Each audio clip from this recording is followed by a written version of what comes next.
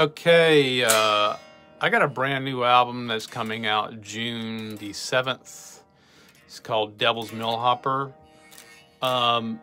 Is kind of a, I've kind of described it as my fuck you to the man album, sort of, which is kind of loose.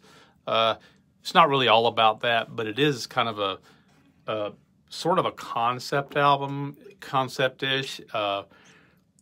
There's 5 albums that really had a pretty profound effect on me over the years that I really liked. The first one being The Police, Ghost of the Machine, which I pretty much had that album on repeat when I was like 13 or 14 years old when it came out. Later on, it was U2's The Joshua Tree, which is one of my favorite albums ever. That along with Stevie Wonder, Intervision, but those 2 albums, The Joshua Tree and Ghost of the Machine, and then probably Dark Side of the Moon later in life. It took me a while to gravitate to that.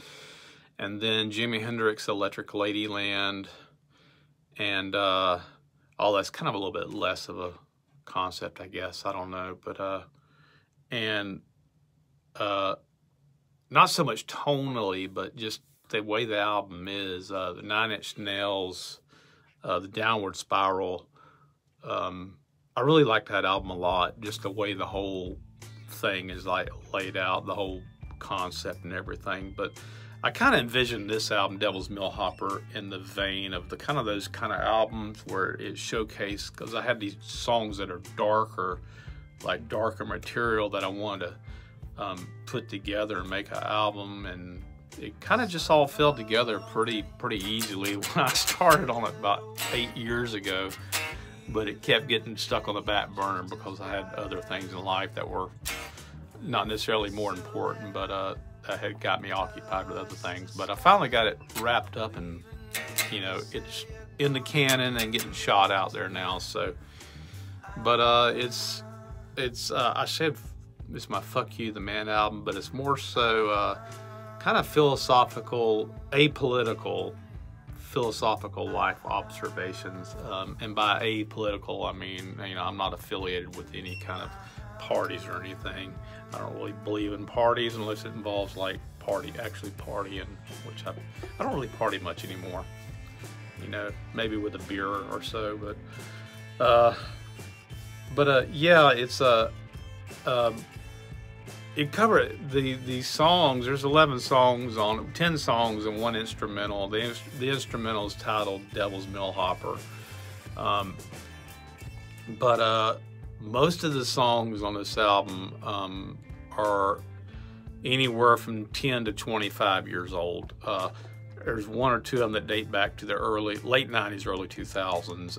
The newest song on there is like 7 years, or is it 8 years old now? Somewhere around there. It's the last track on there, and it's called Andy Wants Your Soul, and it's kind of about how like record companies and managers and other music business people used to fuck people over back in the day, before the internet and all. Now you can go look up on the internet and, you know, kind of read for yourself, and it's like, oh, this guy's trying to fuck me over here, you know. But back then, in the old days, you used to kind of just sort of have to take people at face value, and if someone was interested, and roll with it. But anyway, that's that. So yeah, there's nothing on this album that was inspired by any current events or situations or anything. These songs are like, you know, pretty much ancient history, so to speak, but it had been on the back burner for quite a number of years. But yeah, they all fit together, and it's called Devil's Millhopper. And Devil's Millhopper, if I didn't already say this in this video, I'll go ahead and say it again. It's a sinkhole down there on the northwest end of Gainesville, Florida. And back 7 or 8 years ago, when I was trying to title this album, as like, it just kind of, I had a dream about me and a bunch of stuff that it was important to me getting sucked down into this sinkhole. And it's like, oh, there goes my guitar, you know. So, but I woke up out of this dream, and that the Devil's Millhopper popped into my head pretty quick because it's a sinkhole and I was getting sucked down into a sinkhole, so it all kind of made sense. And it worked good thematically. We did a lot of still do a lot of grocery shopping down in Gainesville, and going down 121, coming into Gainesville, the Millhopper's right there on the right, and we stop in there occasionally and go for a walk or whatever. So just kind of fell together. But yeah, it'll be out there June 7th. Already got this song "Live It Now" out there flying around in the ether. So if you feel so inclined, share it.